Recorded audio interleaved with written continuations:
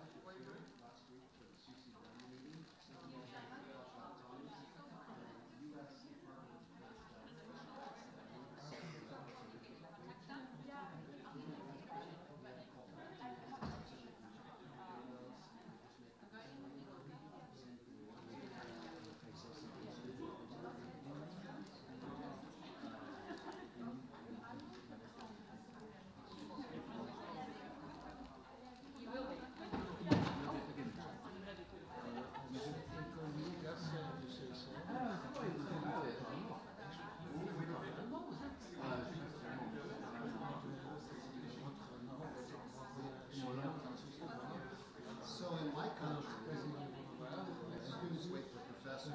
This is the other way around. This is what happens when you start unionizing and do all that Euro stuff, okay?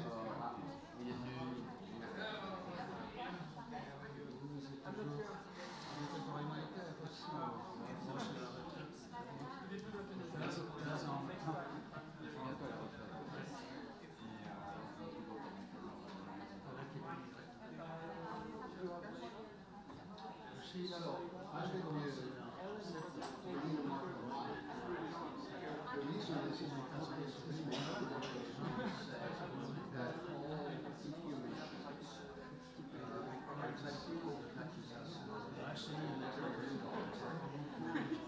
I agree with, so I can say, I agree with you 100%.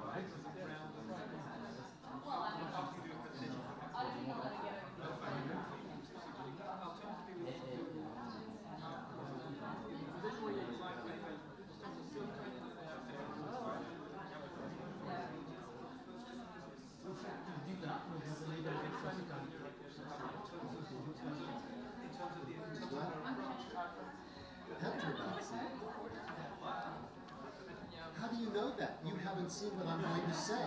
How do you know I still hardly use views?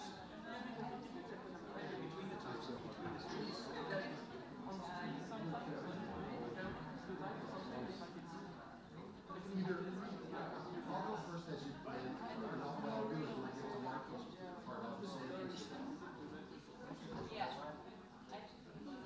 and then you can criticize, because I'll be criticize.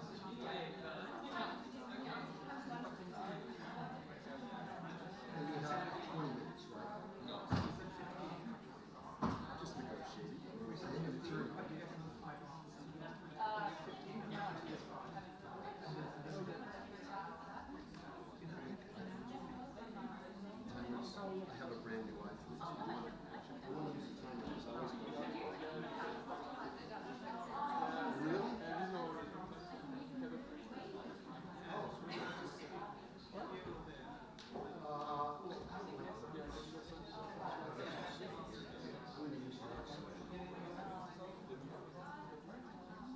going to sit here just because I'm from South Texas, but I have a brother soon.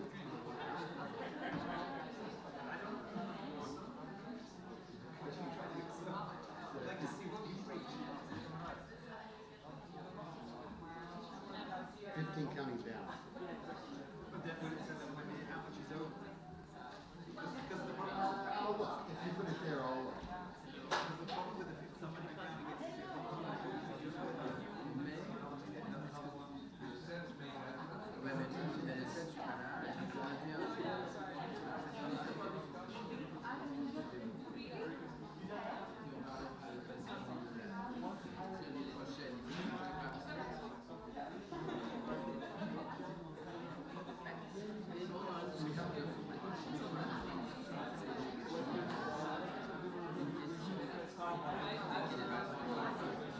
Yeah, maybe. That, yeah.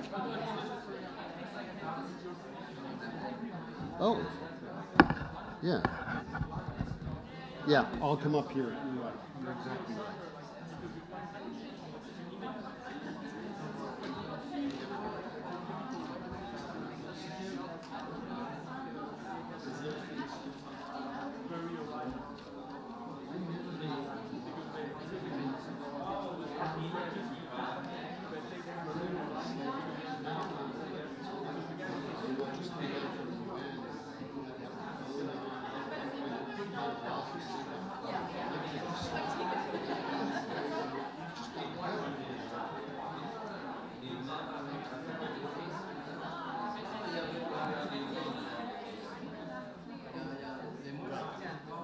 Even within Europe, or it was always all of Europe, and then if you went over. But it's a reduced.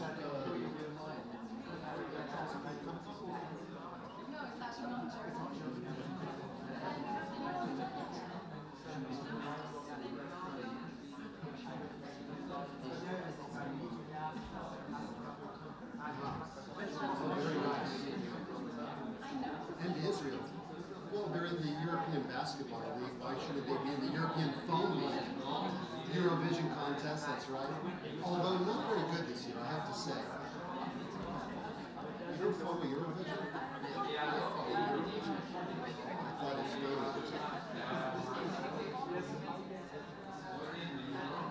We all have our fetish. Mine is Eurovision. I actually kind of scheduled to be here for the Eurovision contest. And because I was playing for Estonia and Norway. And I assumed it was Estonia and Norway. This year was great.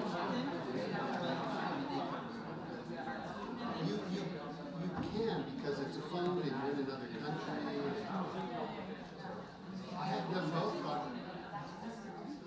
that's exactly right. You couldn't fly to the place and have your boat.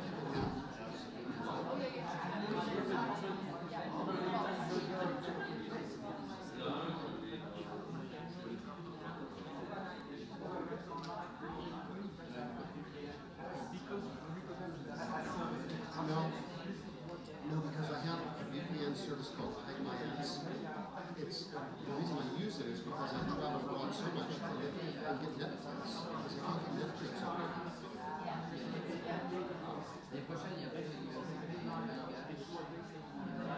Hide My Ass.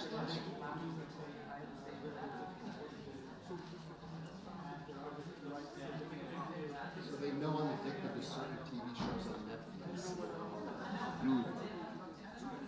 Expect 15. But the problem is they're getting sorted. And so I often find that it doesn't work. That Netflix is blocked it. And I work with sites. So they're all hackers. They take my computer and they say, you know, there's a constant back and forth between the companies because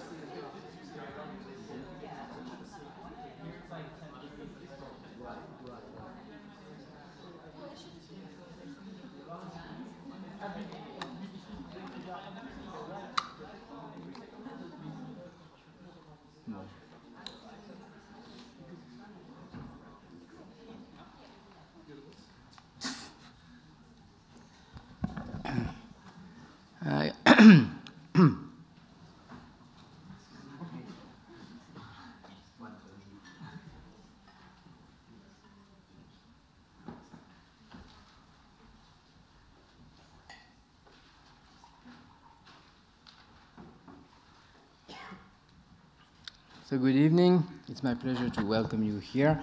My introduction will be very short since it will be followed by the real introduction by the organizer and moderator of this panel, Professor Noam Loubel. My pleasure is to welcome you and to open this panel, which is the first in a series of events on issues of international humanitarian law with the Academy or with other partners. If I may just mention, on Thursday evening, late afternoon, panel discussion at the Humanitarian within the course we are organizing with the ICRC for diplomacy in Geneva. There will be a major panel discussion with Marco Sassoli, among other people, if I remember well. And next Tuesday at the Villa Moignet, the whole afternoon, an event on drones and legitimacy with Gloria Gaggioli, among other people, and again, Marco Sassoli. So the first of the series is on the topic of human shield. It's the first time, if I'm correct, that the Academy is convening a panel on this very topic, so it's an important date. The organizer and moderator of the panel has been our AHL chair, Professor Noam Loubel, and I would like to thank him especially for having organizing and giving the substance, the basic substance of this panel. Just two words with the support of the Direction du droit international of our Ministry of Foreign Affairs in Bern. Professor Loubel is holder of the AHL chair since September 2013. The role of the chair is to build a bridge between the highest academic expertise, which is present at the Academy, and public events like tonight's panel, and also cross-cutting research on policy issues such as the duty to investigate violations of AHL, which Professor Loubel is presently leading. So I'm pleased to hand over without further delay to Noam Loubel, and thank him again for having convened and moderating this discussion. I look forward to it. Have a good evening.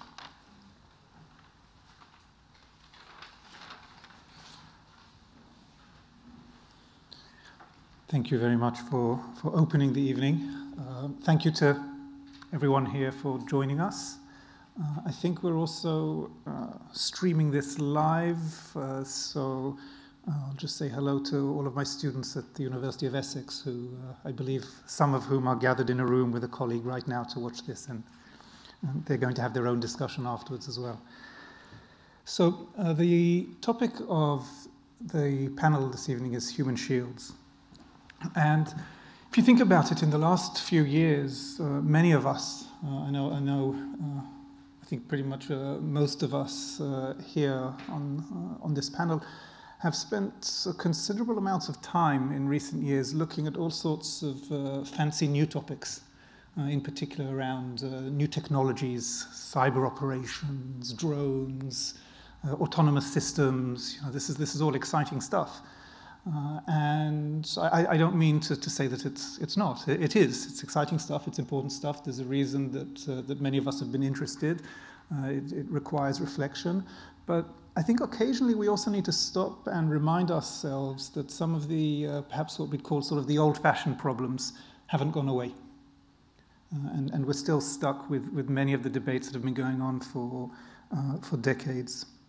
If you look at pretty much any one of the conflicts in recent years, it'll be very clear that even when you're dealing with parties that have some of the most sophisticated technologies around, we're still stuck sometimes with challenges and problems and debates over basic issues around the principle of distinction, what are legitimate military targets, how do we interpret proportionality. You know, we're still having these problems and these debates today as well. And the topic of human shields in many ways is one of the most controversial of all of these. If you look again at many of these recent conflicts, you'll find that the parties to the conflicts are often accusing each other of using human shields. And when they do that, they're usually accusing the other side as part of their own efforts to deal with accusations against them for causing civilian casualties. They'll say, well, it's not our fault, the other side is using human shields. And that happens time and time again in many of the recent conflicts. If you look at what the law itself says about human shields, and we'll have a lot more of this in detail from our panelists, it focuses mainly on the prohibition, right, on the prohibition of using human shields. And usually the reference is to essentially using civilians in order to try and render a military target immune to attack. Often when we talk about it, we talk about it in the context where a party to the conflict is moving civilians to a military objective, but that doesn't have to be the case. More generally, it can be spoken about as really a prohibition on intentionally co-locating civilians or other protected persons, co-locating them with military objectives in this intentional design to try and prevent the military objective from being attacked. And so this definition, the prohibition, is relatively clear. You know, there's some discussion around the edges of it, but we tend to agree with the principle on the prohibition. Where things get messy is what we do when there are allegations that this prohibition has been violated. And that's where we tend to have the discussion, right? So it's not, you know, is there a prohibition on using them or not? Yeah, there is. Fine, that's clear. But then what? And that tends to be the big problem. Lots of questions come up. I've asked our panelists to consider in advance 3 questions in particular, but they've not been limited to these questions, and some of them may choose to add a lot more. The questions I've asked them are, firstly, which party, the attacker or the defender, has the greater responsibility to avoid civilian casualties? And the second question I asked was whether the distinction that's sometimes made between voluntary and involuntary human shields, and you'll hear more about this, but there are some that say that this carries real weight. So are these voluntary human shields or involuntary? And I was curious as to whether the panelists think that this distinction is one that is practically realistic and legally relevant. And then the third question that I asked was how the proportionality rules are affected by the use or allegations of use of human shields. Because we know when we come to the debates over the interpretation of proportionality that some, for example, would argue that, well, human shields shouldn't be counted the same as other civilians in proportionality equations. Some people say, oh, they should be counted, but they're worth less. Right? You have this strange formulation sometimes in IHL where different categories of civilians are worth different amounts in the proportionality test. So, you know, what are the views of the panelists on proportionality? And to answer these questions and a lot more, we have what I think is a very exciting panel of speakers. And I'll present the 3 of them now so that I don't have to interrupt the flow of the presentations once we get started. On the far left, Professor Marco Sassoli is Professor of International Law and Director of the Department of International Law and International Organization at the University of Geneva. He was also in 2001 to 2003 Professor of International Law at the Université de Québec à Montréal. He is Commissioner and alternate member of the Executive Committee of the International Commission of Jurists. He's worked for many years during the 80s and 90s for the ICRC, both in headquarters as deputy head of the legal division and out in the field, head of delegation in Jordan, Syria, protection coordinator in former Yugoslavia. He made a very bold and courageous move that many or most academics wouldn't even consider when, for his sabbatical in 2011, he joined the ICRC delegation in Islamabad to do some more work in the field.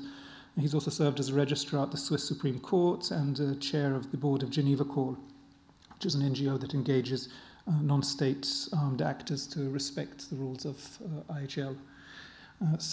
Clearly one of today's giants of IHL. I don't think, Marco, you can lean back, but everyone here knows that that's the truth.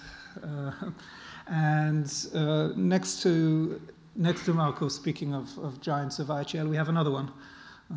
and I'm glad there's room on the panel for so many, for all these giants. And Michael Schmidt, Professor Schmidt is the Charles H. Stockton Professor and Chairman at the United States Naval War College. He's the Francis Lieber Distinguished Scholar at West Point's newly established Lieber Institute for Law and Land Warfare. He's a Professor of Law at the University of Exeter in the UK, and he's a Fellow at Harvard's Law School's Program in International Law and Armed Conflict. And last but not least, we have Janina Dill, and I'm particularly pleased that Janina has joined us today, and I'll explain why in a minute. Janina is Assistant Professor in Normative International Theory at the Department of International Relations at the London School of Economics and Political Science. She's also a Research Fellow at the Oxford Institute for Ethics, Law and Armed Conflict. She's been a departmental lecturer at the Department of Politics and International Relations at Oxford, where she was also the co-director of the Oxford Institute for Ethics, Law and Armed Conflict. And the reason I say I'm very pleased to have Janina here is that, as you'll see, I think from her presentation, she offers a unique perspective that we often don't have, and I'd say is sometimes missing in these discussions, because she brings in a combination of the interaction of the legal and the moral imperatives. And as part of that, she also conducts a lot of empirical research and interviews with military and civilians in conflict areas. So we'll get different perspectives there as well. So I've asked each one of the panelists to speak for up to 15 minutes, and they'll do that each in turn. And after that, they're going to each have another 5 minutes just to respond to each other, and we'll then open the floor to questions. Okay, so Mike, you're first.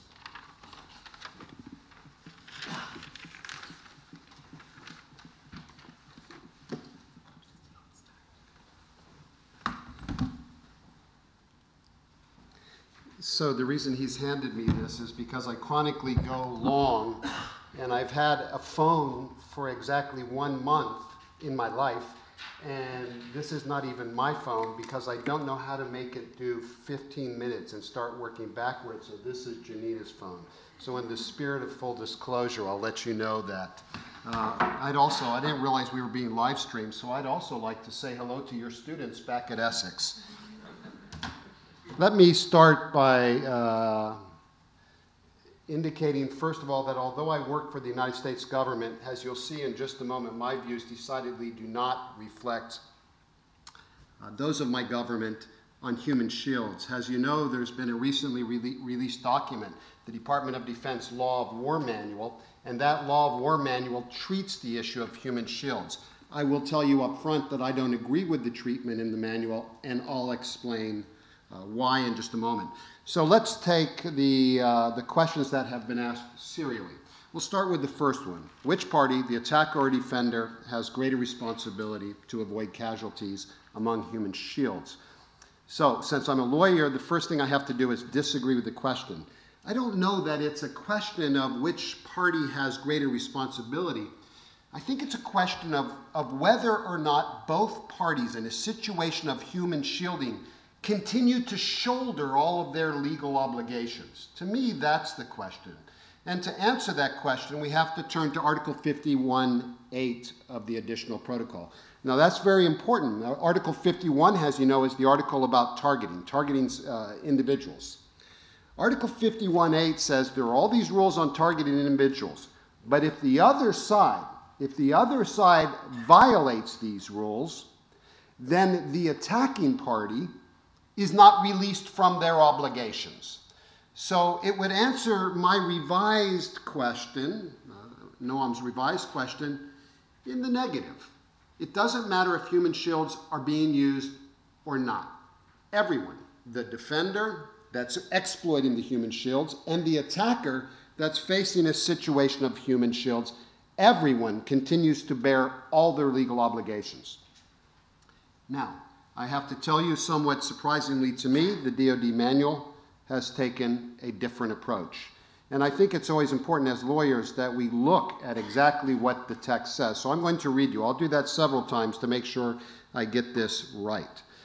The manual tells us that when the enemy engages in human shielding, quote, commanders should continue to seek to discriminate in conducting attacks and to take feasible precautions to reduce the risk of harm to the civilian population and civilian objects.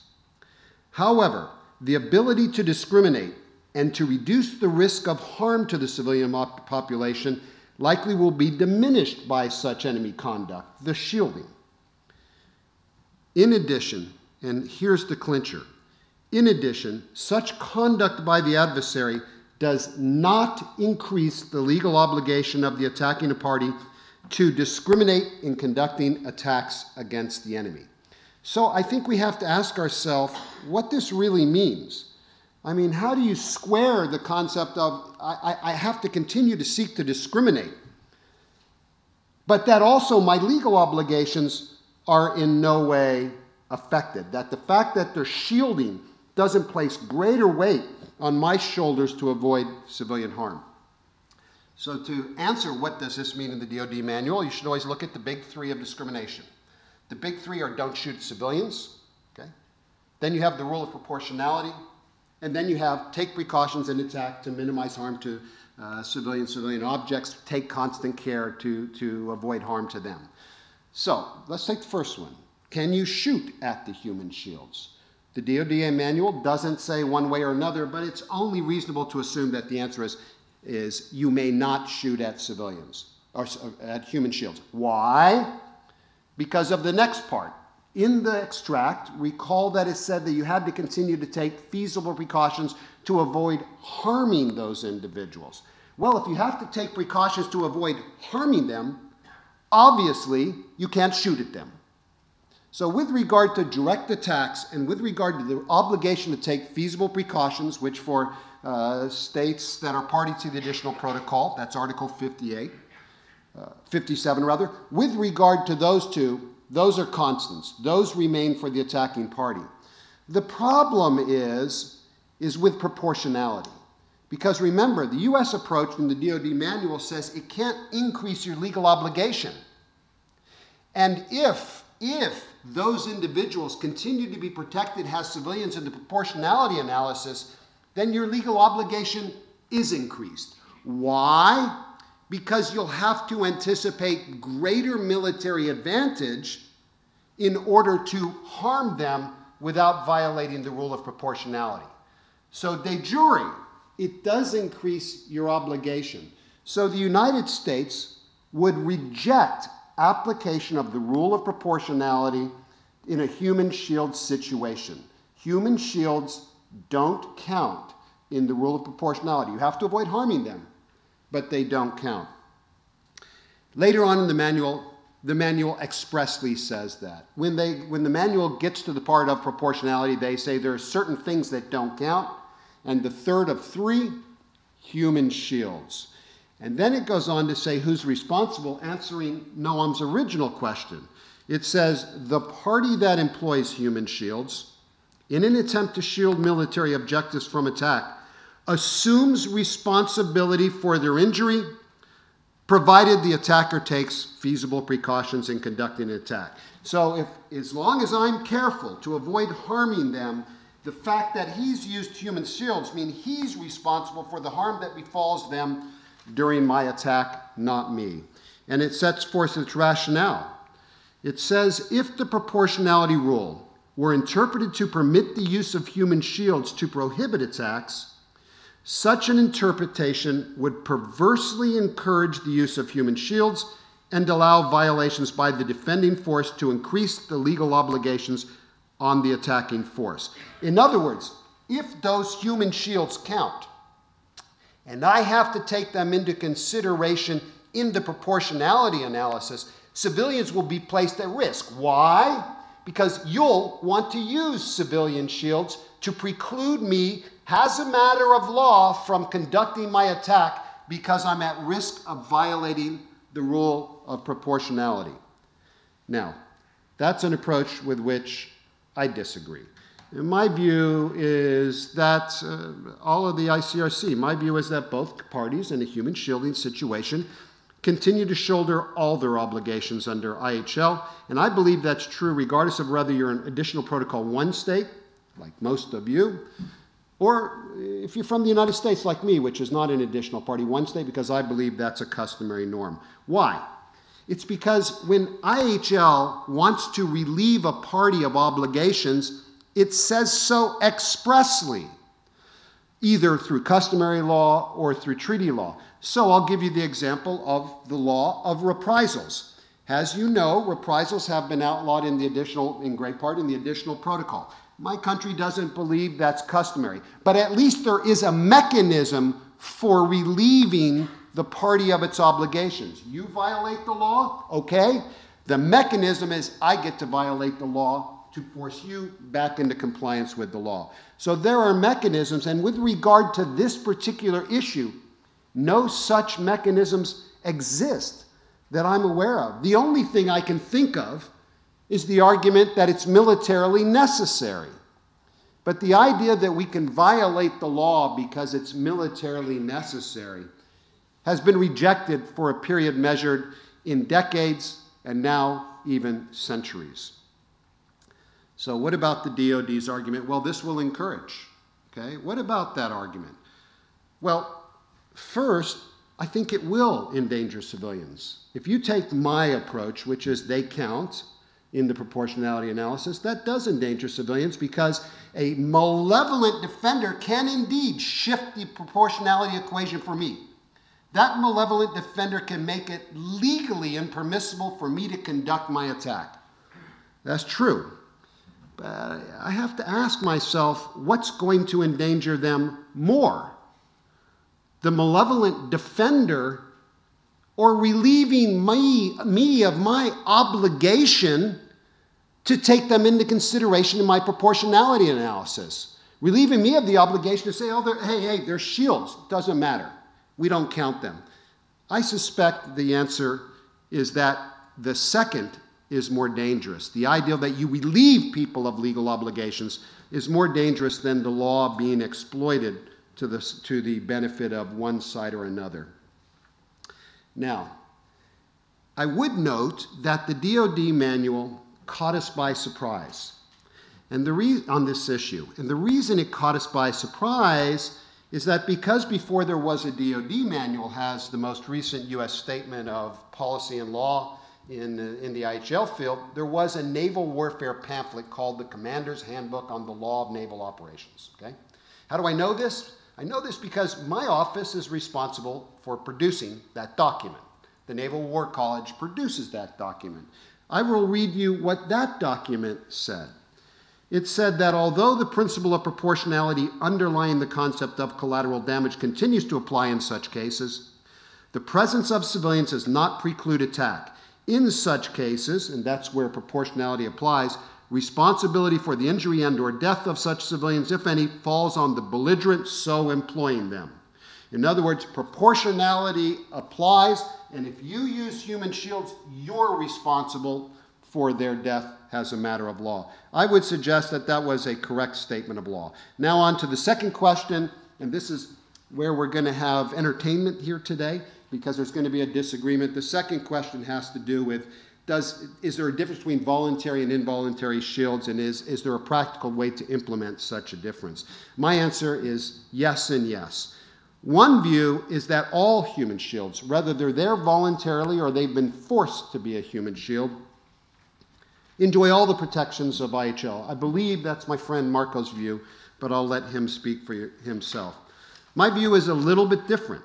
Although I believe that involuntary shields are never relieved of the protections they enjoy under humanitarian law, I believe that voluntary shields are direct participants in hostilities. Professor Sassoli and I were involved in the direct participation in hostilities project run by the ICRC, so we know this subject well. I believe the ICRC and its interpretive guidance got the conditions for direct participation right. They have 3 conditions, and I believe they've nailed it. The problem is in the application of those conditions. In particular, the interpretive guidance, the ICRC, distinguishes between physically serving as an obstacle to attack and serving as an obstacle to attack as a matter of law.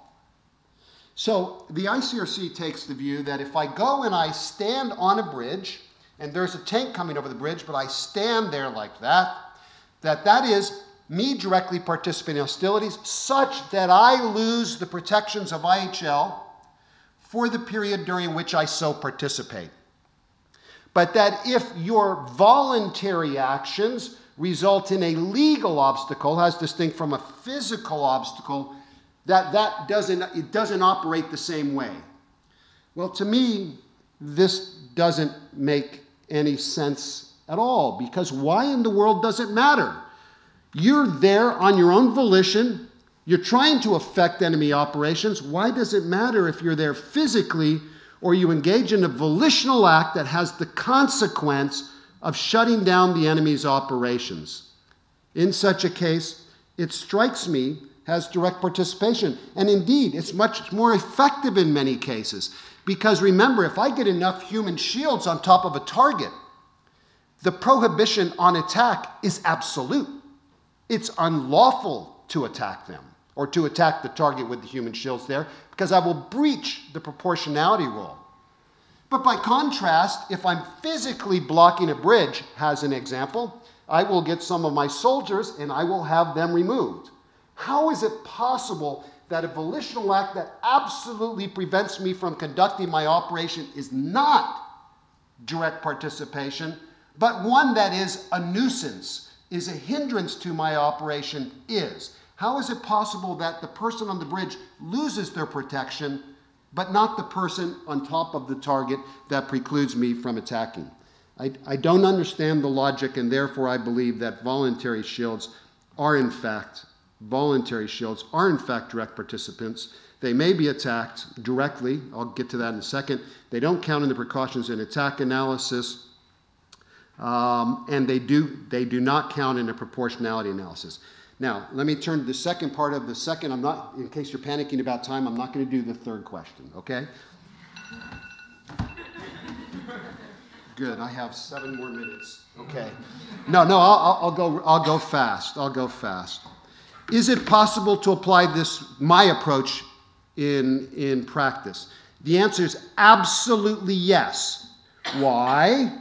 Because we often know that people are voluntary human shields. Why? Because they tell us so. They want us to know so that our operation is precluded.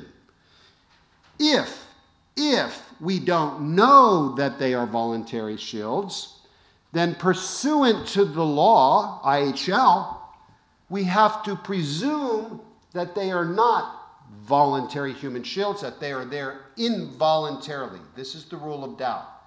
Now, this is problematic because the DoD manual takes a very restrictive approach to the notion of doubt and tells us that there is no presumption of civilian status.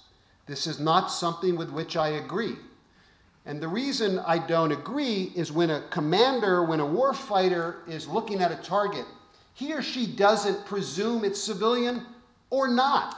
They look at the target and they try to figure out, what is that?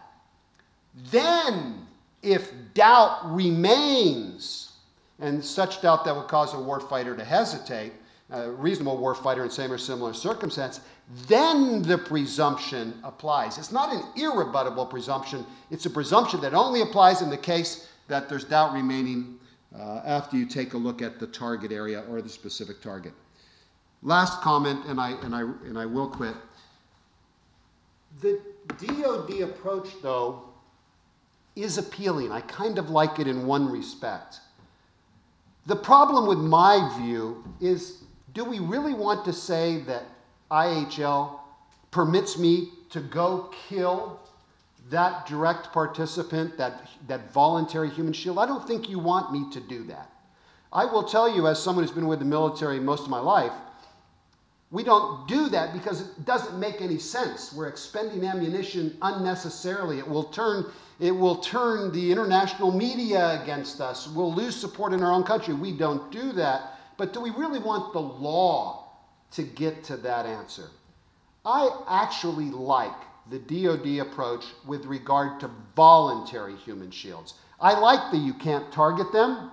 I like that you must take them into consideration when you're calculating what precautions you can take to avoid harming them. I like the fact that I would be obligated to avoid harming them if I can. I just don't want them to count in the proportionality analysis because I believe that they are shifting in a way that states did not agree to at the time these rules came into play, that states did not agree to and that would not accept today. So disagree with the DOD manual, but if we can shift it over time, I like the approach very much, but only for voluntary human shields. And now I will sit down. Thank you.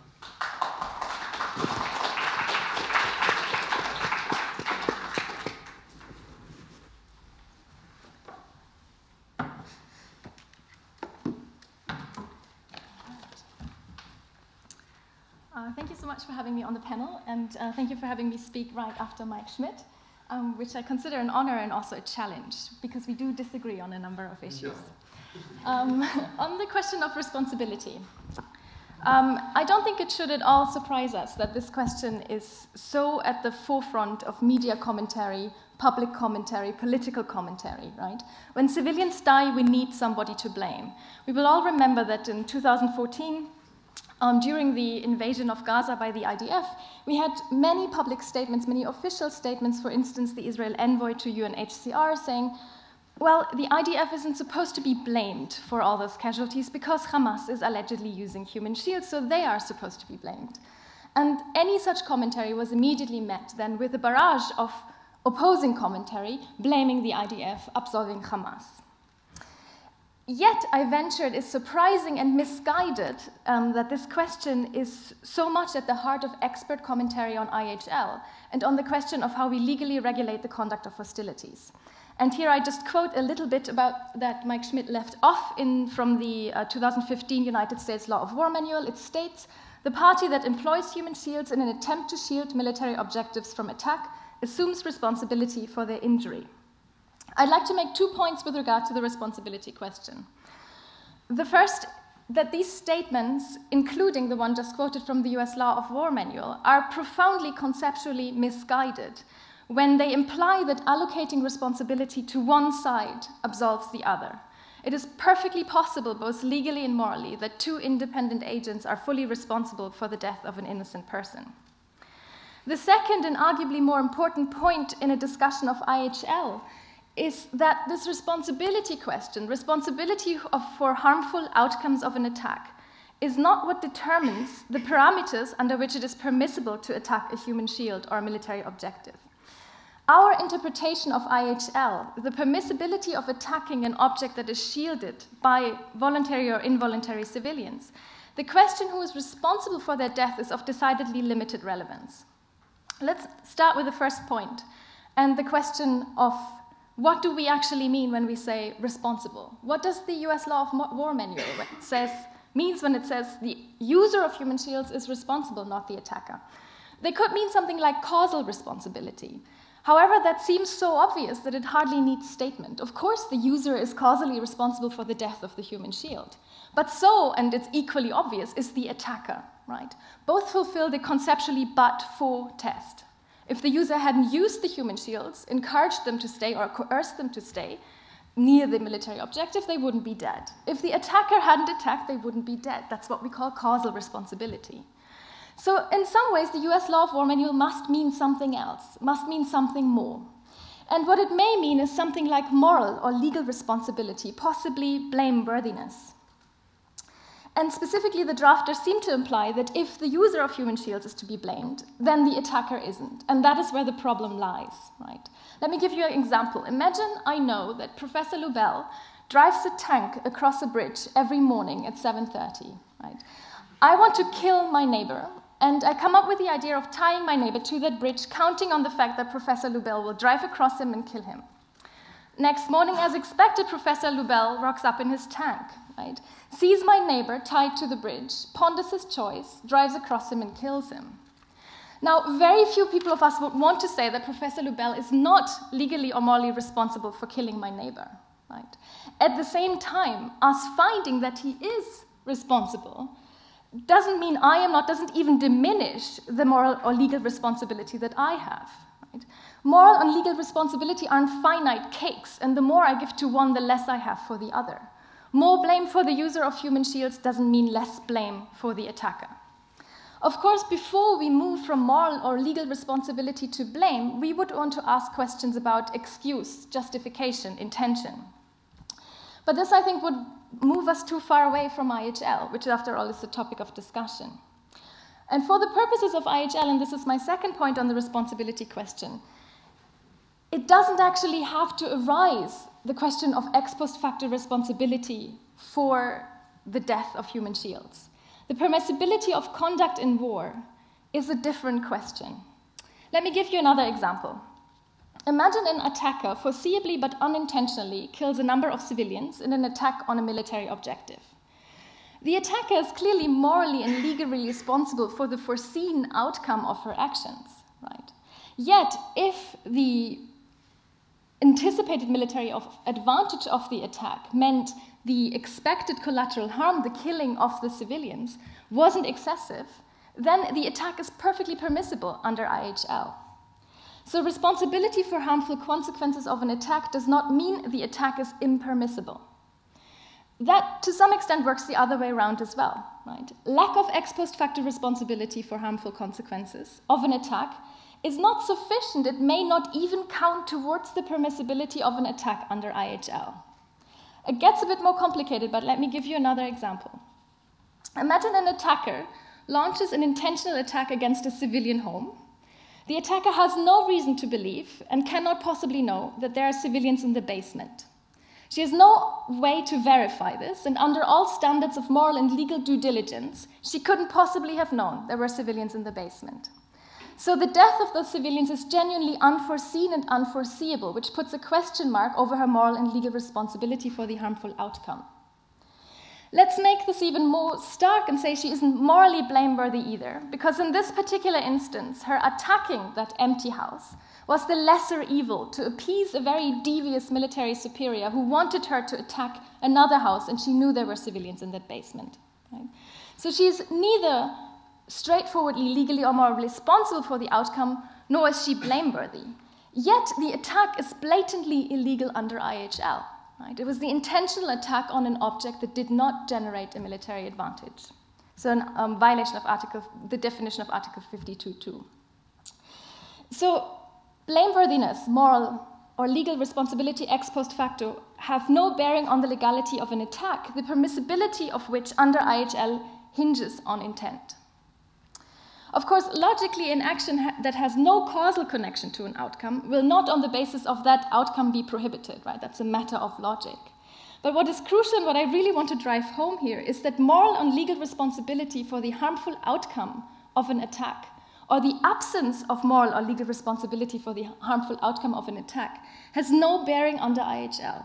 So if we really wanted to argue that an attacker has no moral responsibility for the death of human shields, and I don't think it can be easily argued, but say we go with that argument of the DoD, nothing would follow for the permissibility of the attack under IHL.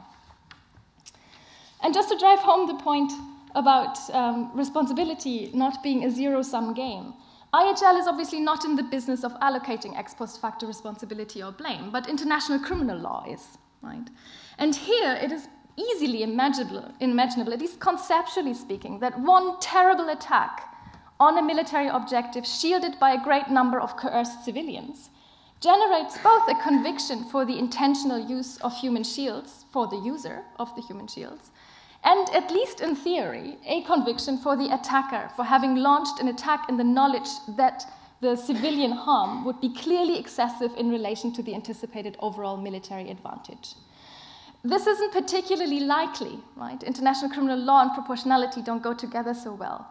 But nothing in the structure of international criminal law prevents us from holding responsible both the attacker and the user of human shields, because like moral and legal responsibility, criminal responsibility is by no means indivisible. But let me move on to the second question, which is whether the distinction between voluntary and involuntary human shields is practically realistic and legally relevant. And Professor Schmidt answered with yes, and I'll answer with no and no. So let's start. I'll make 2 points again. One about what the law is, and one about what it should be. And I think they're both relevant here, but ultimately, the law is what it should be. But bear with me for a minute. We'll start with what the law is. There are only 2 categories of persons under IHL, civilians and combatants. Right? This is not a moral argument. This is black letter exegesis. A person is either one or the other. And a civilian is immune from attack for as long as she does not directly participate in hostilities. I imagine the audience is largely familiar with those rules. That is the relevant and the only relevant dividing line in contemporary and treaty customary IHL, and there's no such thing as a civilian who counts less than one civilian because of her voluntary conduct, unless that conduct meets the requirements of direct participation in hostilities.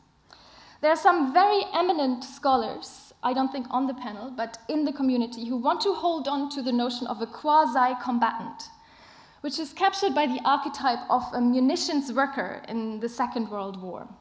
I do not see how that is a sound interpretation of lex lata for Geneva Conventions later.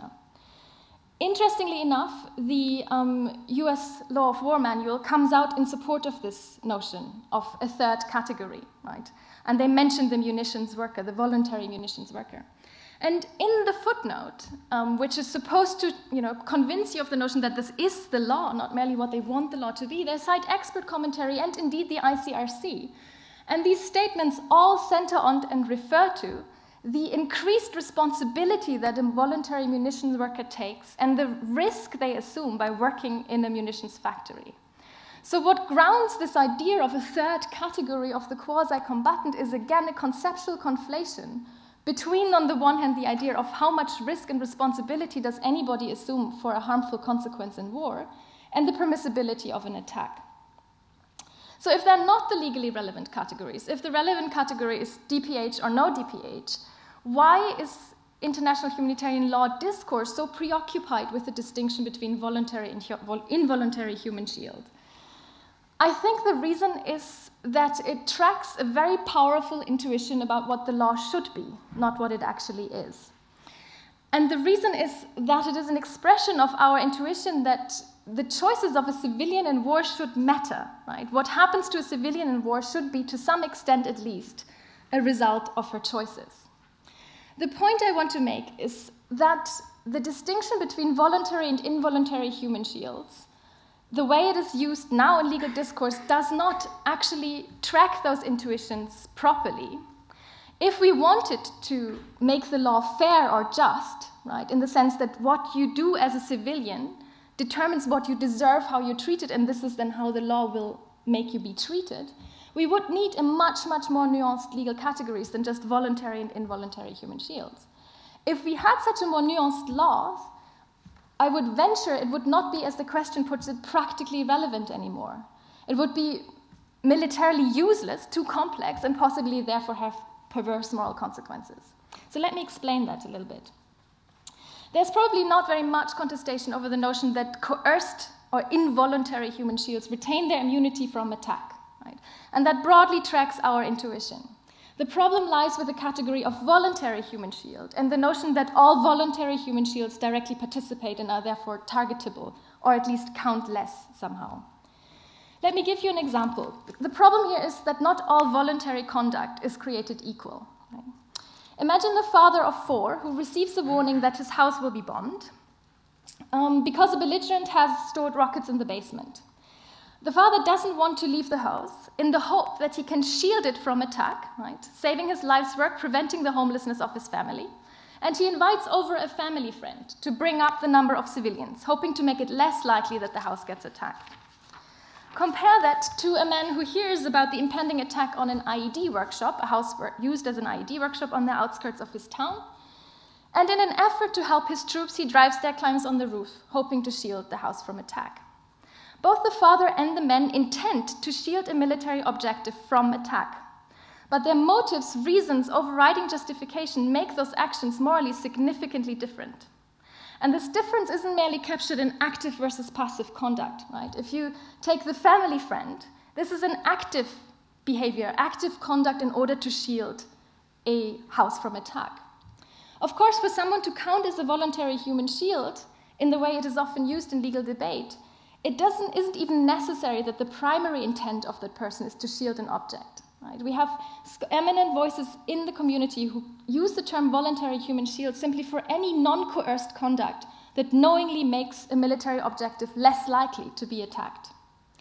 So vary the first example with the father and the 4 children and say he doesn't actually intend to shield his house at all. Right? He just prioritizes the well-being of his family members, not wanting to subject them to the stress of displacement. In effect, he shields this house, but this is a side effect of his intention to protect his family. It is not at all what he intends.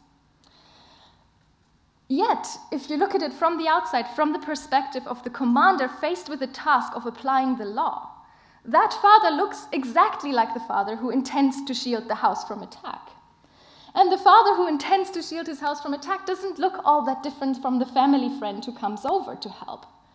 And from the outside, the family friend coming over, intending to shield the house in order to prevent the homelessness of a civilian family, looks more or less the same from a man driving to the outskirts of his town, climbing on the roof of an IED workshop, intending to shield it in order to help the troops. Right? The bottom line is that law has to draw bright lines to work. And it does draw these bright lines, and there are civilian versus combatant and civilian that is directly participating in hostilities and civilians that aren't. As these categories do not track voluntary versus involuntary human shield in the way that they are used, they are not the legally relevant categories. Because the distinction between voluntary and involuntary human shield wouldn't actually make the law any fairer or morally more appropriate if we simply assumed that all voluntary human shields were anything but immune civilians. There is no reason why the law should accommodate them either. And this, to some extent, answers the third question, which is whether the proportionality rule in its application is affected by the use of human shields. There's no such thing as a civilian counting as less than 1 civilian, right? There's a civilian that is immune from attack, and then there's a civilian who is a permissible intentional target of attack because they're directly participating in hostilities. I don't know whether it's such a great consolation for the law that it would be a waste of ammunition to attack them, right? The law still has to deal with the question whether it would be legitimate.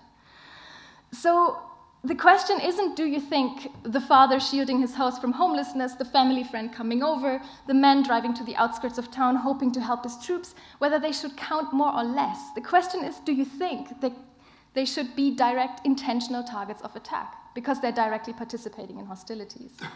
And I think you can find a lot of examples of voluntary human shields that fulfill the 2 criteria of hostile intent and belligerent nexus, specifically if they follow an invitation to shield an object in the concerted effort. But what I think they lack, right, even the easiest case of a voluntary human shield who intends to shield an object in order to help the troops, if it is a pure legal shielding, they do not cause harm, properly so-called. And that doesn't mean it's trivial, right? That doesn't mean they don't have any effect on military operation. But we have to ask, what does harm mean, or what should harm mean for the purposes of the law? For a human shield, what it could mean is you make winning harder, right? And it can't possibly mean that, right? Otherwise, too many people would directly participate in hostilities, anybody who would contribute to the resilience of a society. You could say, well, it means they're actually reducing the number of available courses of action to the military on the other side. That's not trivial. I'm not saying that at all, right? But I'm saying it is not causing harm. Because if you take away the intent, right, the intent to help the troops, it is a completely unproblematic conduct. Civilians reduce the margin of maneuver of the opposing belligerent all the time simply in virtue of being civilians and living where they live. Yet direct participation usually doesn't only involve hostile intent, but also inherently problematic conduct that would be problematic even if we weren't sure about the intent. And the last way in which you can think about, well, this is harmful, is by saying, well, if I attack nonetheless, right, you driving up my proportionality count and imposing reputational costs in the court of public opinion, surely that's harmful. But again, I would say, if that is harm, right, if that is what we want harm to understand, the threshold of harm for the purposes of DPH, then anybody who takes pictures and writes vividly on the internet about the human misery of war causes harm to the belligerent imposing that misery. So for these reasons of really, it's a teleological, but also really just a common sense textual interpretation of harm, I do not think that all voluntary human shields are directly participating in hostilities unless they're also physical shields. So a number of scholars, like the US Law of War Manual, come back with arguments like this is unfair, right? It creates a moral hazard because it encourages the defender to use human shields. We must be clear that these are arguments about what the law should be, not what it is, which is surprising in the Law of War Manual, but it's there, right? And I hope we get back to this in the discussion. My time is almost up. My time is actually up. So I hope we get back to this in the discussion because I think neither the moral hazard argument nor the fairness argument are actually grounds for changing the law. They're both mistaken. But if I want to end on the note of what the law is, then here I agree with Professor Schmidt. It is enshrined in AP1 Article 51, last paragraph. The opposing belligerents' misdeeds do not release you from your obligations. The protection of the civilian is no longer assimilated to the misdeeds of their belligerent party. That is the bottom line, and that means that 10 civilians who unwittingly pass an IED workshop, if they make an attack disproportionate, so do 10 civilians who voluntarily shield that IED workshop. Thanks.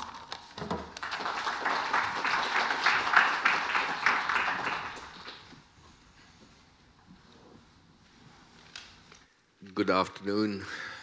Welcome. Thank you to both of you, because somehow you relieved me of my task. I agree with Michael, except where Janina disagrees with him. That's it. Simply, perhaps, I must say, I appreciated very much the arguments by Janina, some of which I didn't think about. I will tell you simply my arguments. We have often discussed that, so now you hear the same arguments than before. Well, with her, you heard some new ones. I think the starting point, which was the first question, and I suggest it should even be broader, is who has the main responsibility for the protection of civilians, and that's the attacker, full stop. It's a shared responsibility, but it's not an equal responsibility. Clearly, under international humanitarian law, it's the main responsibility is with the attacker. And the rules about the defender, Article 58 of Protocol 1, are much softer. Endeavor to avoid, except if, and if you look at interpretation by state practice, most states don't take any passive precautions. And therefore I'm astonished that the ICSE considers that this is a customary rule, because passive precautions would already have to be taken in peacetime. I'm not aware, but please tell me, that in the planning laws, this should already be in the planning laws when we decide, and recently the people of the town of Geneva decided to move military barracks out of town. No one made the argument in Geneva, the hometown of the Geneva Conventions and of the Geneva Academy and so on, that this was because of Article 58. And I'm not aware of any other country taking such decisions based on the idea we have an obligation to separate military objectives from the civilian population, and they don't evacuate, fortunately, civilians from towns, and they don't renounce to defend towns. They don't say the Swiss army doesn't say, we go on the Alps to fight. They say, we defend Geneva. Unfortunately, they don't evacuate Geneva before, because if you evacuate Geneva, you have to feed the people, you have to find water, education, and so on. Okay, now this is not really the human shield issue, but it's the framework. The only hard law obligation a defender has is not to use human shields. Whether they are voluntary or involuntary, it's absolutely prohibited. It's a war crime. I may notice under the state, I didn't make the statute of the International Criminal Court. I'm innocent. It's only a war crime in international armed conflicts. I know you file case states don't matter. Well, states decided they wanted to make it only a war crime in international armed conflicts, perhaps because of the reason that in non-international armed conflict, my argument of the defender not wanting to separate himself from the civilian population is even stronger, because the defender has, in a non-international armed conflict, the government has also an obligation to protect the civilian population, and therefore has to have a police station in the middle of the village if the rebels are around, because it has to protect the civilian population from the rebels from a human rights point of view, while under IHL, obviously, it should move the police station out of the village. So that's an interesting issue. Anyway, what makes the difference between lack of passive precautions, which nearly everyone does, and totally prohibited taking of human shields? It's a question of intent to deliberately try to achieve force protection by using the prohibition to attack civilians. And I think that's important. It's not just co-locating. If the intent of the defender is just to hide military objectives and combatants, and the attacker is simply no longer able to know where are they, this is not taking the civilians as human shields.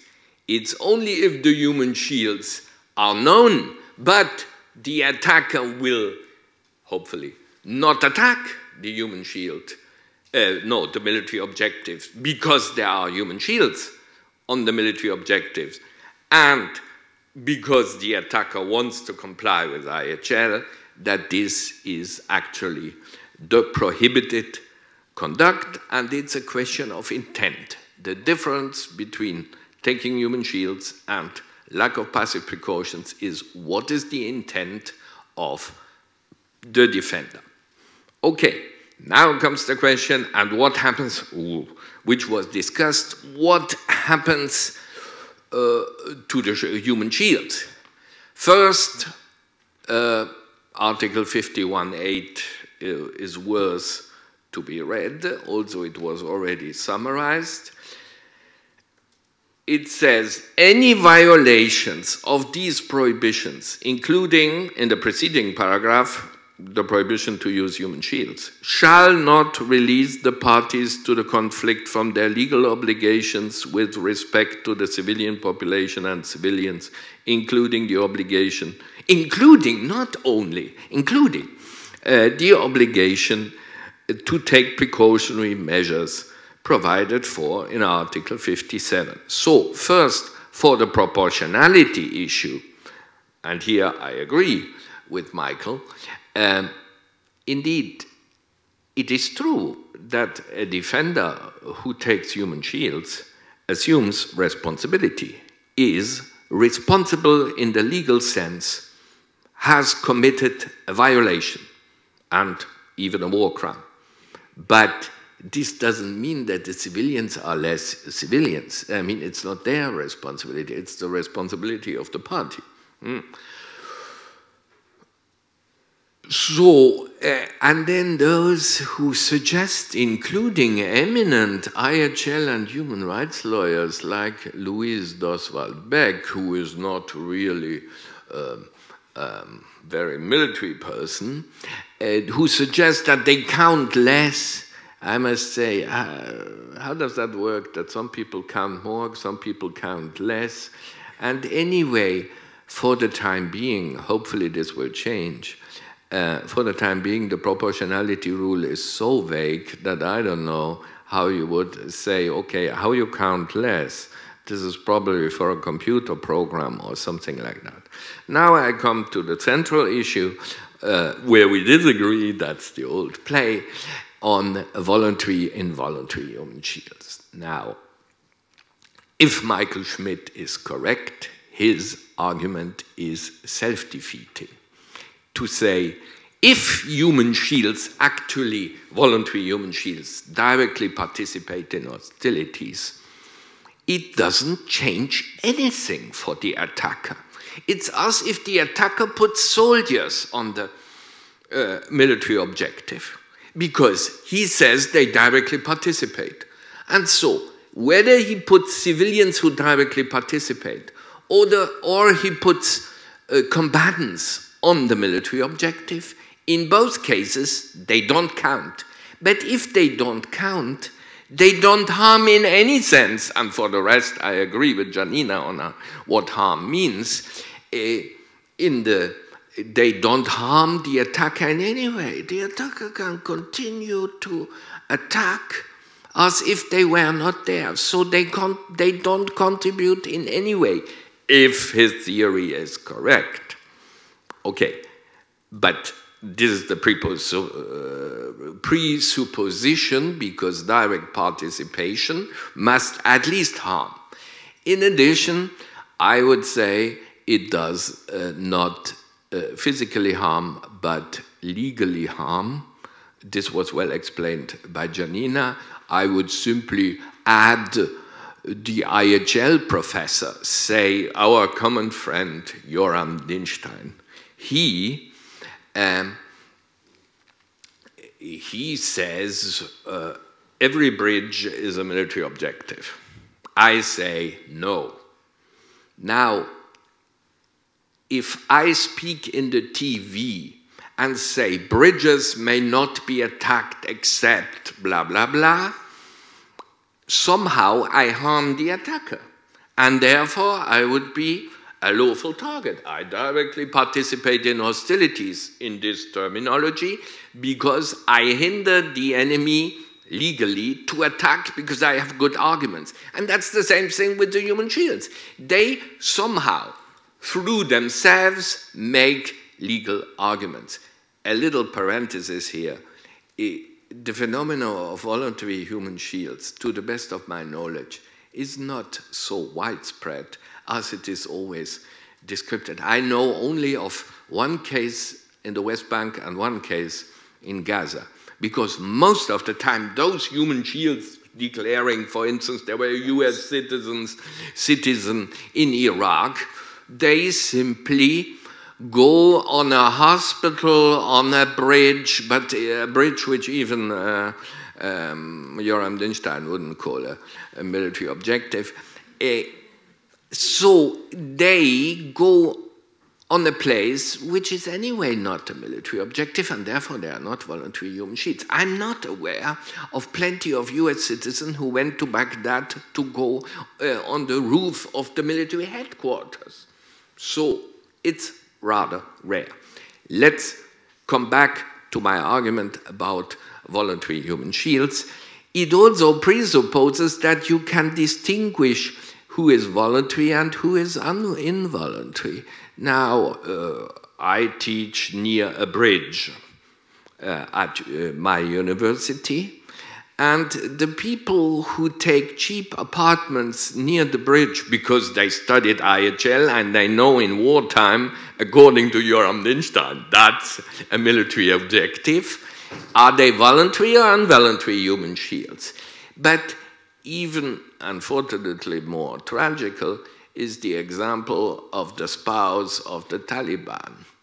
And NATO states often said the Taliban anyway takes human shields, and often the Taliban is together with his wife and his children. Let's take the wife. Does that mean that the pilot has to determine whether this was a love marriage or a forced marriage? And if it is a forced marriage, it's an involuntary human shield, and otherwise it's a voluntary human shield. Well, I don't think so. And also the intent, it's very difficult to determine the intent of the defender for the attacker in a conduct of hostility situation. And I told you the difference between human shields and lack of precautions is a question of intent. In addition, unfortunately, the concept of military objective is controversial. And therefore, it's only on military objectives that I'm a human shield, which would mean a voluntary human shield if I go on the bridge as according to me, this is not a military objective. I'm not a voluntary human shield, while on the same bridge, Joram Dichstein is a voluntary human shield because he considered that it is a military objective. Now, these may sound to you as jokes. What is behind all this is the risk of abuse and of tranquilizing the conscience of the attacker. That the attacker simply says, because no one, or nearly no one, I know some sadists everywhere, but few people really like to kill civilians. And therefore, they took precautions even when they were not told by law professors to take precautions not to kill civilians. But if they are told, look, it's not your fault, it's their fault. These are human shields, these are voluntary human shields, then the attacker feels absolved and has somehow a tranquilization of the conscience, and anyway, they cannot verify whether it's true, and most of the time they will not declare, we are human shields here on a military objective. And there are plenty of people who have written, unfortunately they do not agree with Michael Schmidt, that it is only if the people have declared or it's otherwise clear. I have read in a publication, situational human shields are also voluntary human shields. And this is the danger of the whole debate on human shields, which is quite secondary, but that it leads to a situation where people do no longer feel responsible for killing civilians. Thank you.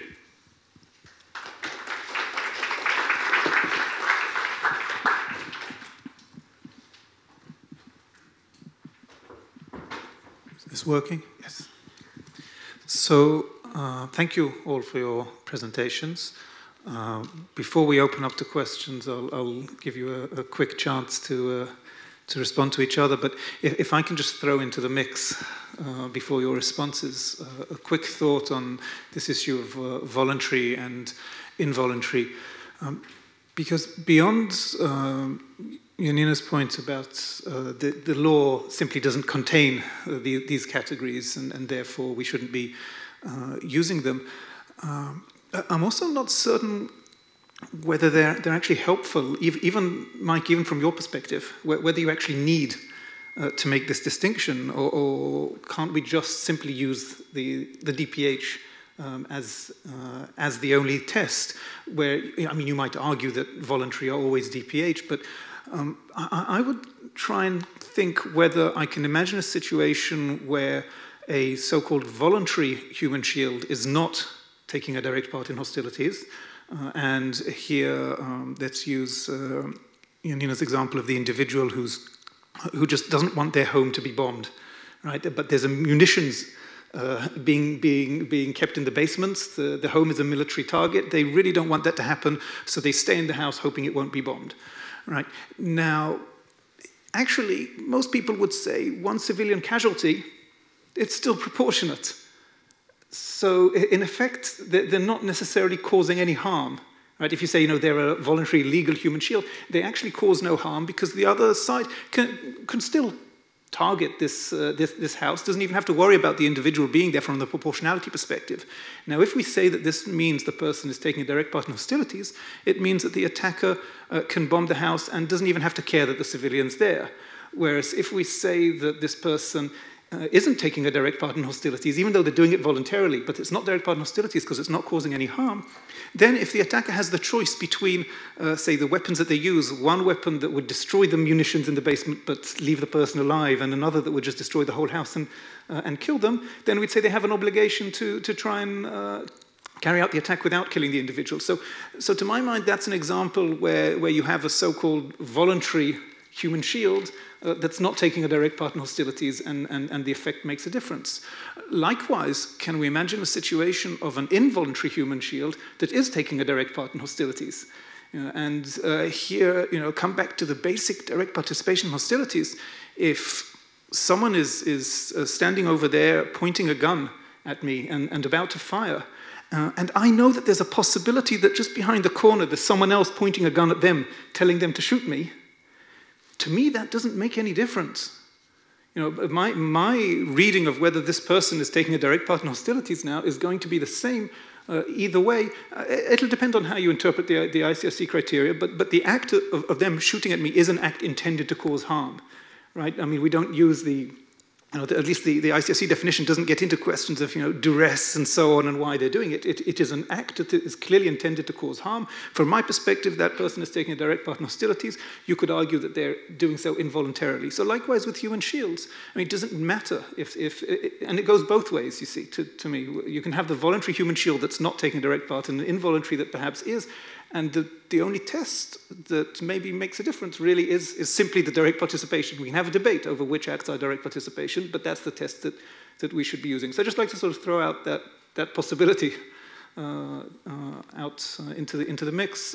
And really now, if you just want to briefly, but not another presentation, as we said, just a brief response to each other, and then we'll open up, and there'll be, I'm sure, a chance for a lot more with the answers to some of the questions. So Mike, let's go in the same order. If you want to go first. Yep. So let me start with Geneva. I have to say, so Marco and I have been doing this for a lot of years, and there's not much new after all this time. We were involved in DPH together. We were involved in AMW together, where we addressed this, and on and on and on. Janina, I have to compliment you. It's the most creative presentation I've heard on this subject in quite some time. It was really, really thoughtful. Is creative a compliment? Yeah. No, it's very much a compliment, meant to be a compliment. So let me answer a few of your questions, though, because we need to be careful about what I was talking about. It's, since you're disagreeing with me in some, I want to tell you exactly what I was talking about. I'm only talking about the legal responsibility of the state. I'm making certainly not me of all people, I'm making no conclusions with regard to moral responsibility. I'm making no conclusions with regard to individual criminal responsibility, economic responsibility, any other form of responsibility other than the responsibility of a state pursuant to the law of state responsibility for an internationally wrongful act, that wrongful act being a violation of IHL. I think your point on allocating responsibility doesn't absolve the other party of responsibility is a very good one. There are circumstances. I use human shields, but you violate the proportionality analysis. But it's a very good point. What does the DoD manual mean? Exactly what I meant. The DoD manual has nothing to do with moral conclusions whatsoever. It is strictly law. It's the DoD Law of War Manual. I will tell you that we do address, I can only speak for the U.S. military, moral issues a lot. I teach at a war college, which is where we teach our most senior officers. They spend a year with us, those who will go on to become commanders and general officers. We have a professor of ethics. We have an actual block of instruction on ethics. What we teach our people is that the law is the box, and ethics will narrow down the permissible attack, along with other factors, by the way, like operational concerns. But law, that's the outer limit. Then you look to your moral compass to decide whether or not you want to pull the trigger. I agree with you absolutely on the no third category. To me, though, a new category, direct participation in hostilities, long been recognized. It's in both AP1, AP2. To me, that's a valid category, and we can play with that. So I sometimes accuse Marco of what I'm going to accuse you of, okay? First of all, not Marco on this one. I want you to understand that my view is that, it's at least my view, IHL isn't about being fair or just or moral. IHL is a cold calculation made by states who are negotiating with each other. And they make this negotiation by balancing two competing concerns. They are military necessity and humanitarian considerations. In other words, states want to be humanitarian, but only to the extent that it's militarily sensible. And that's one of the reasons why I focus a great deal on the involuntary, voluntary shields, because the warfighters that I talk to don't find it sensible to say those individuals can absolutely preclude me from conducting my attack, but I can't attack them. However, I can shoot the little old lady on the cell phone that just observes movements in and out of my forward operating base.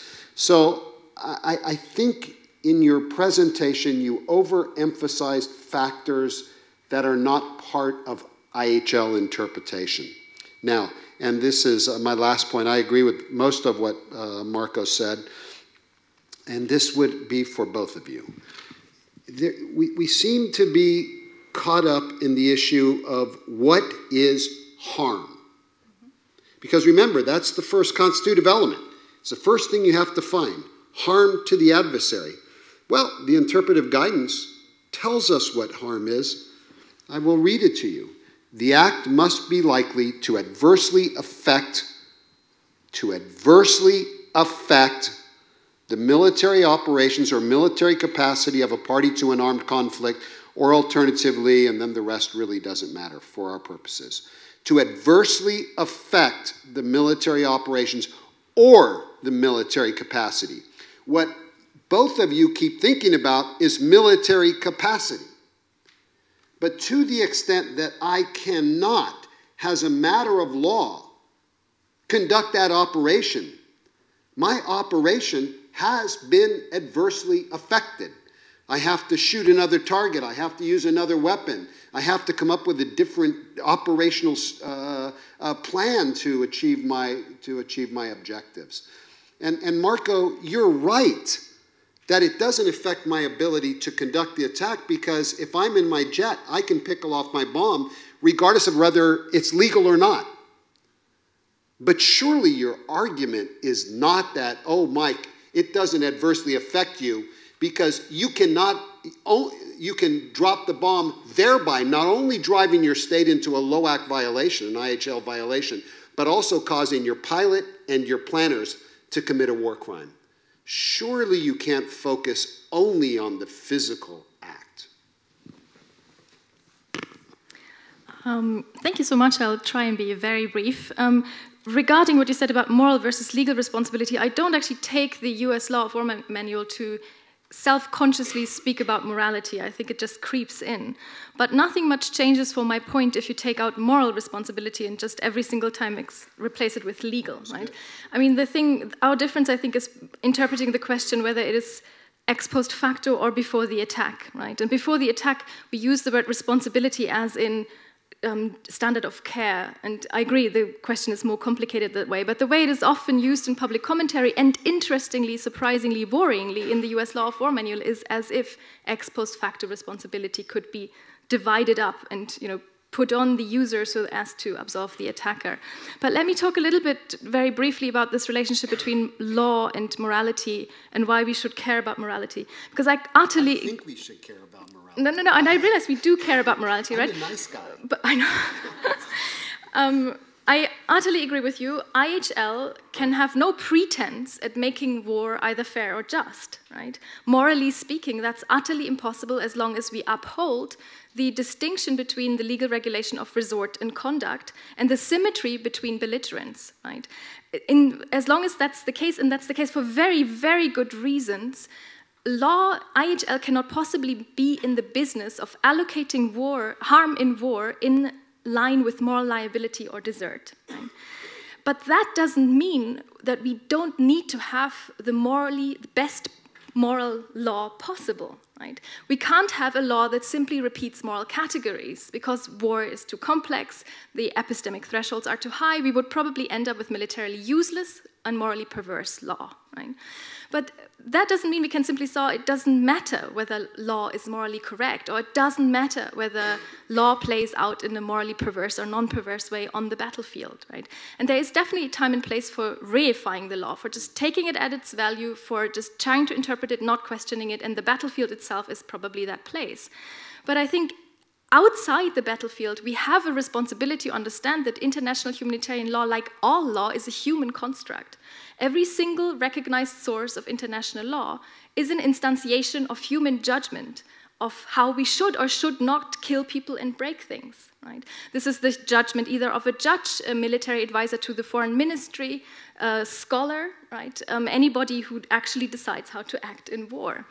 And I think we owe it to the soldier looking towards the law for guidance as to how to protect their moral integrity, how to deliver an incredibly difficult duty, to have that law actually be meaningful, right? Why should you obey the law if it didn't, at least to the extent possible, protect you from committing moral wrong on the battlefield? And specifically in democratic societies, I think we are asking combatants to kill on our behalf, and all we give them is the law to guide their actions. We owe it to them to ask, is that the morally best law? Right? Whose intuitions, whose moral intuitions have influenced the law, whose values, whose interests does it actually reflect? And is that the kind of law we want to have and we should have? Right? And again, I'm not saying all lawyers need to be in the business of doing that or we need to do that on the battlefield. There is a place for pure black letter exegesis. But beyond that, I also think that is something that specifically democratic societies owe their own militaries, is to deconstruct international humanitarian law precisely because it can't easily track moral categories and ask, right, to what extent is that the kind of law we want? And when it is so utterly open-ended as IHL often is, how should we interpret it so as to best track the kind of values we want to protect in war?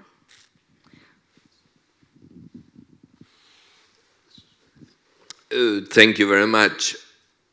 I admit that the extreme case made by Michael is a good point, but in my view, simply it doesn't change the law.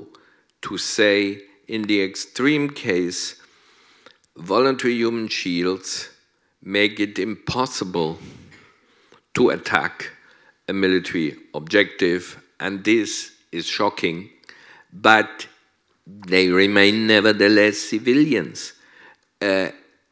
If you really consider that they directly participate in hostilities, this means necessarily the commander could send his snipers and target them individually on the military objectives, simply to kill them individually, and then you have no more human shields. Now, I must again explain my argument about adversely affect military operations.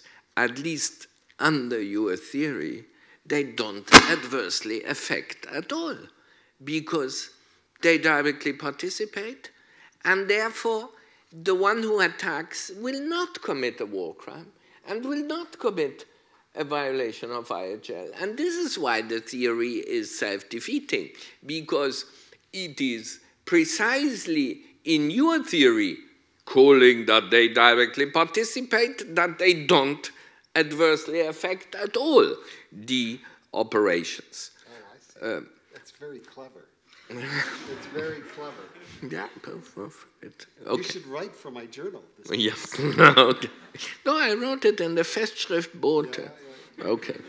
Yeah. And then finally, out of democratic societies, I must unfortunately say, skeptical of making different rules or different considerations for democratic societies and other societies.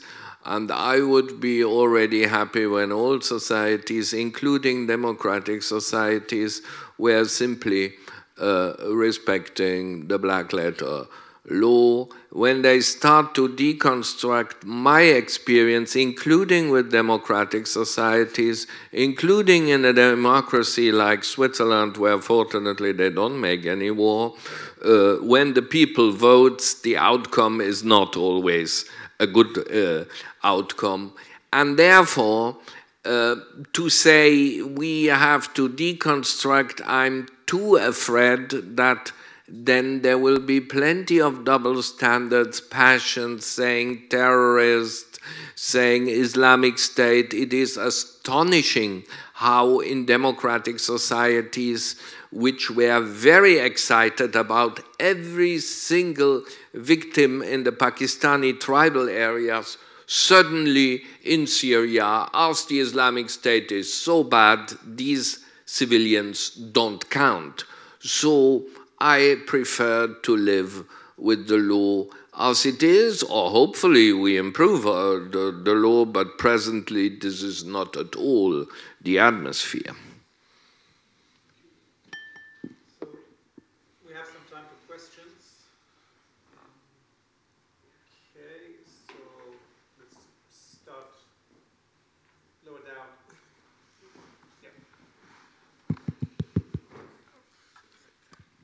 Thank you. So first of all, I want to thank all of you for this very interesting conference. So I'm Lars Beverly, I'm a student at the Geneva Academy, and I would like to have your view on what I'm going to say, because I'm wondering if the distinction between voluntary and involuntary human shields is not irrelevant for two reasons. The first reason, which is a legal reason, is that I do not think that there is any element of intent in the additional protocols when it comes to the direct participation in hostilities.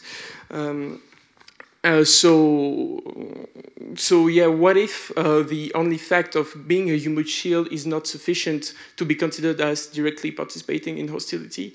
And the second reason, which is more practical, is that despite what Mr. Schmidt said, I believe that it can be very hard on the ground to determine whether it is voluntary or involuntary human shield.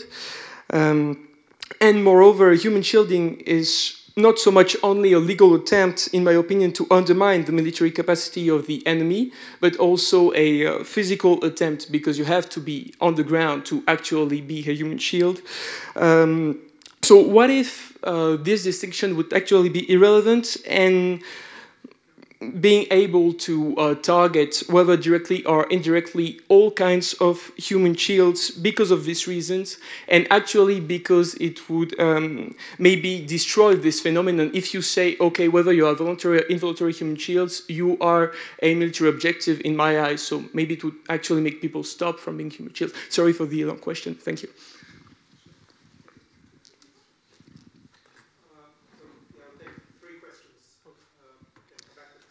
Hi, thank you for this interesting talk. My name is Kevin, second year master's student international here at the Institute. I have a similar question specifically for Professor Schmidt. I have to say I thought your approach was the most reasonable in terms of distinguishing voluntary and involuntary. Do you have a U.S. passport? Yes, I do. But of course, as mentioned by the other panelists, it's hard to believe that the situation is always as clear-cut as the bridge example. I mean, if you are to say that voluntary human shielding is DPH, then don't you also have to establish clear criteria in terms of what is voluntary human shielding? And wouldn't there be some kind of mens rea element that would be hard to establish? I mean, if we take the example of Palestinians who do not respect a warning issued by the IDF, how do we distinguish those who just don't want to leave their homes and those who are acting as human shields voluntarily? And you might say, in this case, we'll presume that they're not human shielding, but then could you please give concrete examples of voluntary human shielding in contemporary armed conflicts? Thank you. Hello, my name is Aliki and I'm also second year Master International Law student. I would like to ask about the US military manual and its reference to honor, that actually there are 6 principles, and then military necessity, humanity, and honor are the 3 cardinal ones, and then proportionality and distinction, they are subsumed to the other 3. So I would like to ask, from this perspective, since honor makes reference to chivalry and symmetry of belligerence, etc., if indeed there is a clear distinction between morality and law, and what's the role of honor in human shield?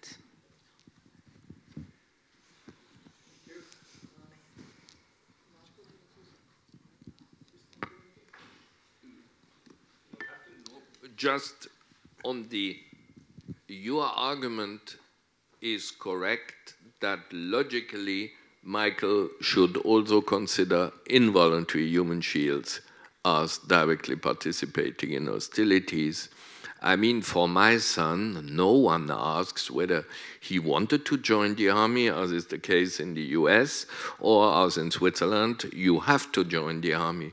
So it doesn't make a difference, indeed. So I've always believed that intent is an element of DPH, that if you have a person who finds themselves in a situation where they do in fact adversely affect the enemy's military operations, that that person is not a direct participant. And the classic example would be people that are fleeing hostilities and they're along a road that your troops need to pass up. They're clearly not direct participants. So I do believe you must intend to preclude an attack on a combatant, a direct participant in hostilities, or a military objective. With regard to the making everyone, if I understood the argument, or the potential argument right, maybe I didn't, it's that if we made everyone a target, this would create deterrence and there would be less human shielding. So I get the logic. I mean, I get the logic. It appalls my moral compass to deprive individuals of what I believe IHL provides them as a protection, so as to deter them from engaging in conduct that is problematic. Yes, it's a moral issue. It's not the law. And I'm not certain, as someone who works at a war college, I've been to a war college, that would even necessarily work, because people get fired up with the emotion of armed conflict. I mean, as you can see, for example, by suicide bombers, just as an example.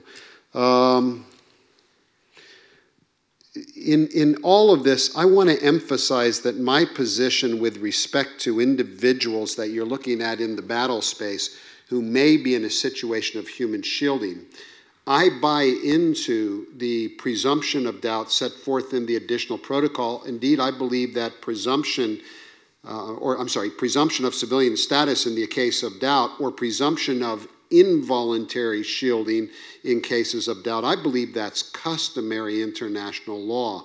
And how would we define that? Well, it's been defined in a number of manuals Marco and I have participated in, and paraphrased, it's the sort of situation that would cause a reasonable commander to hesitate in those circumstances. Now, I hasten to add, as I said in my remarks, that the Department of Defense manual does not adopt this view precisely. And to be frank with you, when I read the Department of Defense manual on the issue of doubt, I'm not quite sure what they're trying to say.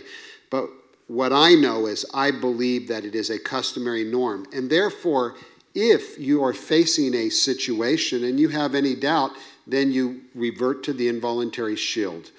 Contemporary examples, there are lots of examples of both doubt and in the absence of doubt. For example, I was recently, 6 months ago, I spent some time in Israel looking at their targeting procedures. I wrote an article on it in an American journal. And what happens when the Israelis comply with the obligation to give warning of attack, that fact that a warning has been given that that particular facility will be attacked, usually a building that's serving as a command and control facility, as soon as that warning is given, the word goes out into the neighborhood and everyone goes to that building. And you've certainly seen the pictures where there are a bunch of people on top of the building, they're all waving flags, so as to alert the Israelis that we're up here, et cetera, et cetera, et cetera. So I think there are certain circumstances where it's pretty clear, or at least you can reasonably conclude, because remember, IHL never requires you to get it right, it requires you to be reasonable. And so I think there are many circumstances where you can reasonably conclude that you don't have the sort of doubt that would cause a commander in same or similar circumstances to hesitate. And finally, with regard to the humanity honor, so I don't agree with the way they've set out these rules, these principles of IHL. I think they're confused. I will tell you that I think, for example, that there are two foundational principles. They're humanity and military necessity. These are principles that you find pervading the entire body of IHL. Then there are general principles. The best example is distinction, but the prohibition on unnecessary suffering would be another, cited in the nuclear weapons case. And then beneath this, you have rules of IHL. A rule of IHL would be do not attack civilians, do not conduct an attack when you believe that the incidental injury that is likely to result is going to be excessive relative to the anticipated military advantage. So I don't buy all of those. What they're talking about in honor, though, is not morality. It's chivalry. It's the old Middle Ages. There are things that honorable people don't do. An example would be to honor the flag of truce, I think would be an example of chivalry, although I will tell you, almost no one talks about chivalry or honor anymore. They look to the treaties and the rules on the conduct of hostilities and so forth.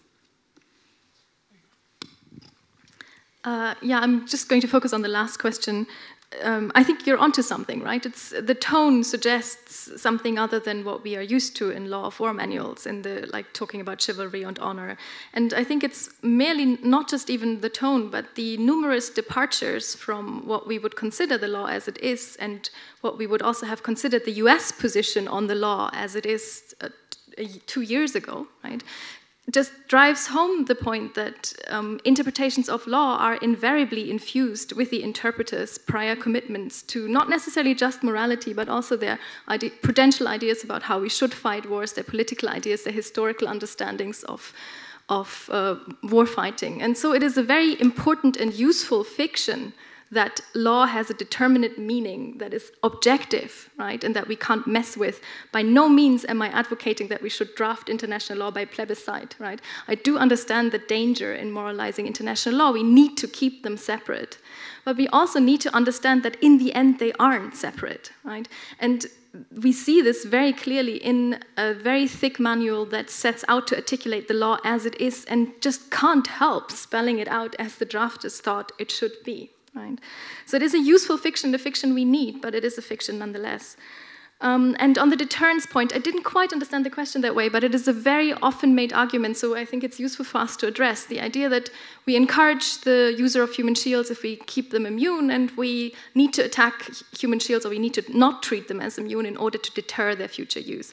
There are two problems with that argument, right? The first is empirical, because you're assuming you know why somebody uses human shields, and you're assuming that the ultimate point is to shield an object, whereas there's evidence to suggest that the user of human shield has more or less reconciled themselves with the possibility of civilian death and actually tries to create collateral damage, right? So when you think you're deterring the use of human shields, you might unwittingly encourage it, and vice versa. There's also the larger problem that empirical arguments around deterrence are always speculations on counterfactuals, right? When you have these arguments about terror bombing, for instance, can't we kill some civilians now so the adversary gets shocked into seizing the war and in the end we save many more civilians?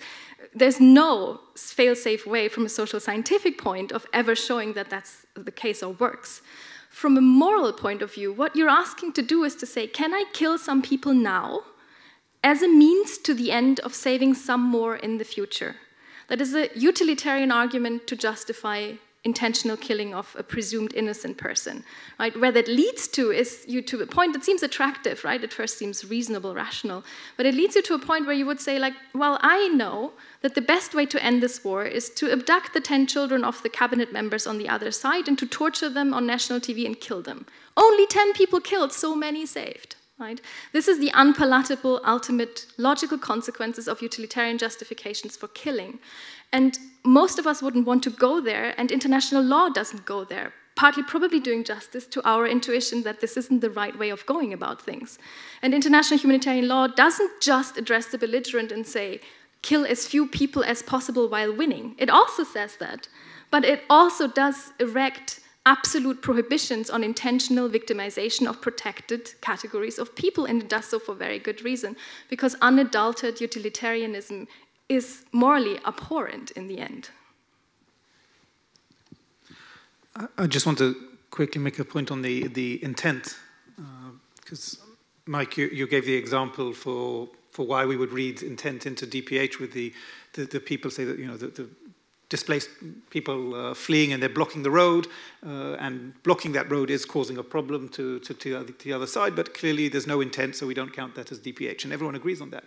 But my reading of this is, it's not that they don't have the mens rea of intent, it's that that act isn't intended. So they're not blocking the road in order to, right? Now, if that's the case, then we don't look for the sort of the criminal mens rea of intent in DPH. And, and I come back to the person that's firing a gun. I don't care why they're firing a gun, what's behind it, or, I just look at the act, and is that an act that's intended to cause the harm? And in that sense, I think you can have, conceptually, you can have the notion of involuntary direct participation in hostilities if someone is carrying out an act that the act is designed to cause that harm, even if they don't want to do so, right? Because they're being forced or whatever. So in that sense, I think this question of the voluntary, involuntary brings in an element of intent that isn't there in the DPH. And I wonder whether that's one of the reasons that we should simply be focusing on direct participation, both for voluntary and involuntary. And I would argue that there are situations for both of these so-called categories that they would be directly participating, and situations where they're not going to be directly participating. And so I would argue for case by case on each of those, rather than trying to figure out voluntary, involuntary. Is this act, does it fulfill the DPH criteria or not? If it does, okay. If it doesn't, it doesn't, and just disregard trying to even, get into their minds of voluntary or involuntary. But we do consider intent, and it's very important because intent also tells us choice of law. So if you have an individual in a situation of occupation, and that individual, and by the way, we train our soldiers this way, and that individual is engaging your forces because you are the United States Armed Forces, there is indeed a belligerent nexus. Remember, there's the third requirement. That's why the third requirement is there, a belligerent nexus. Then that person is a direct participant in hostilities, and that person is targetable, loses their protections under, in the case of a non-international armed conflict, 13.3. But on the other hand, if you're, of course, that wouldn't be an occupation, so let's go 51.3. But on the other hand, if that individual is committing an act of violence against you for reasons unrelated to the conflict, then the rules that apply to this are human rights law. So you, on a regular basis, certainly in a situation of occupation, are making the call has intent all the time, and your call has to intent will determine whether you can engage in self-defense, which is very limited, or engage in a much more liberal environment. And in fact, the rules of engagement are written in that manner because, as you know, we find self-defense all the way through the rules of engagement, and self-defense has nothing to do with IHL. So intent does matter.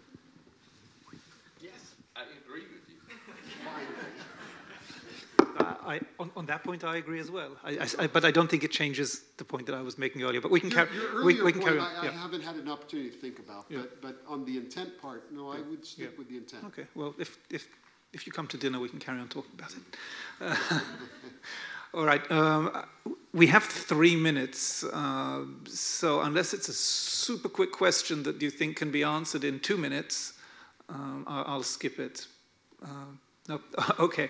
In that case, I think we should probably, at this point, say thank you to our 3 fantastic panelists, and thank you to everyone for joining us.